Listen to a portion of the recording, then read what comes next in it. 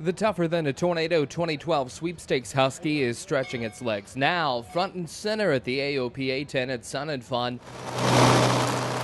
But on the journey here, this dog did some running. After a wait for the weather to clear from home base in Frederick, Maryland, AOPA President Craig Fuller and his personal Husky joined AOPA pilot senior editor Dave Hirschman in the Sweepstakes Husky for a journey to Sun and Fun. A fuel stop in Danville, Virginia put the team in good position to make it all the way to Beaufort, South Carolina for the first night. At the so-called Beaufort Frogmore International Airport Thursday morning, the team ran into local flight instructor Drew Anderson. He loves teaching students over the beautiful salt marshes of coastal Carolina. Couldn't pick a better place to fly instruct. We have beautiful weather. There's tons of water, and it's just a beautiful place to fly.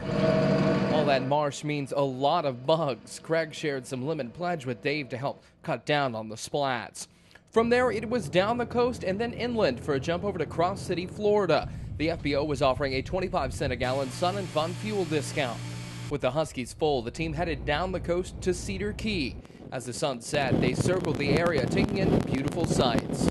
You leave your worries behind when you come to a place like this. AOPA member Scott Coyle and his wife Deborah were out bicycling the town when the Huskies came in. They were excited to see the sweepstakes plane in Cedar Key. It's one of their favorite places to visit.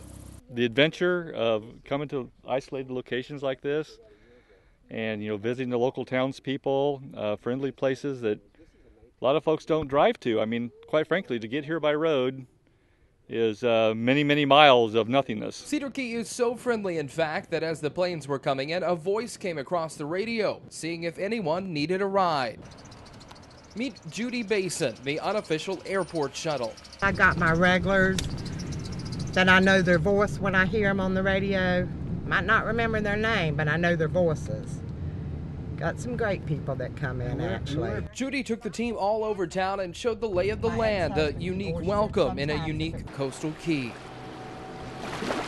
Huskies are pack animals, and the next morning, Recreational Aviation Foundation Director Tim Clifford flew in for breakfast in his Husky. You don't have to twist his arm to get him to fly into Cedar Key, though.